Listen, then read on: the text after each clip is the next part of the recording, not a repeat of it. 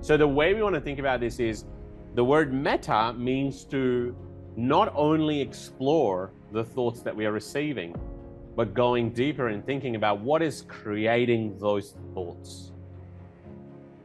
Why do those thoughts come to us and not a different kind of thought? Why do we feel the way we feel and not a different way? So really thinking about our thinking and feeling about our feelings and exploring why are we the way we are. It's a deep dive into evaluating who we're becoming. And that's why when we're coaching people, we are literally exploring their belief system, their maps, the way they arrive where they are in their life. May it be a problem, challenge, opportunity, solution, whatever it is. Something great they've created, fantastic. How did they create that? So meta is about looking at what creates what we have, not what we have.